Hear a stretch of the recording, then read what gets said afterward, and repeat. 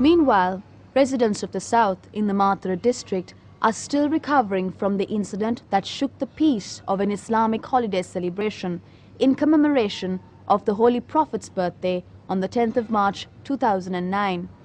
As the government looks at how to reduce such violent incidents from happening in future, civil society organizations must consider the risk they face in organizing public events such as this. We take a look at what this involves in our next report. The National Milad Council of Mathura had put their hearts into organizing the National Milad Festival of 2009.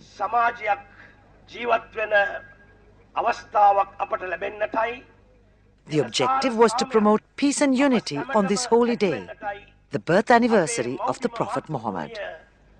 Sri Lanka Matawa heta alankara ratak viyutuයි kiyana e pirisudu chetanawen me utum karya api arambha karanne.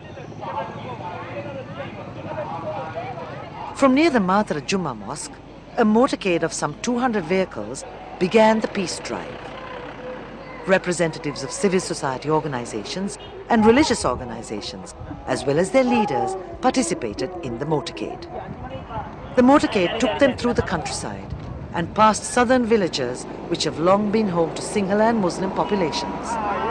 Valigama, Telichavila, Akurassa, and finally to Godapitia. Here they were joined by local and national politicians to accompany them on the final phase of the march to a public meeting that was to be held outside the Godapitia Jumma Mosque. Led by cultural performers, the procession was about to enter the premises of the Godapitia Mosque when the explosion took place.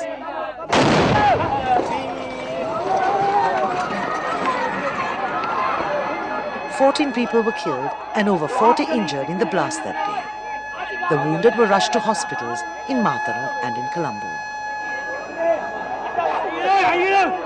Among the senior government representatives who were injured is Minister Mahinda Wijesekara, Minister for Posts and Telecommunications.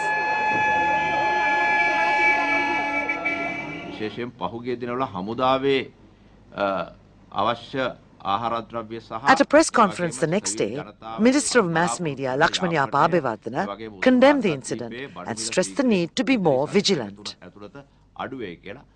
මෙවැනි සිද්ධීන් තුලින් විශේෂයෙන්ම සහජීවනය කියන එක පහුගිය වකවානුව ඇතුළතම අපි සඳහන් කරේ සහජීවනය මේ රටට අවශ්‍යයි සියලුම ආගමික නිදහස තිබිය යුතුයි ජාතීන්ට එකට ජීවත් වීමේ නිදහස තිබිය යුතුයි මේ සියලුම නිදහස් අවහිර කරන ආකාරයට අද ත්‍රස්තවාදයේ ක්‍රියාත්මක වෙලා තියෙනවා උතුරේ වෙච්ච මෙහෙයුම් වල පරාජයත් එක්ක දකුණේ සිවිල් ජනතාවට හානි කරවීම ඒ වගේම විවිධ ස්ථානවල මේ වගේ සිද්ධීන් ඇති කිරීම තුළ ඔවුන් මේ රටේ ආරාජික තත්ත්වයක් ඇති කරන්න පුළුවන් ද කියලා උත්සාහ කරනවා. නමුත් මම හිතන්නේ රජය මේකට මුහුණ දෙනවා.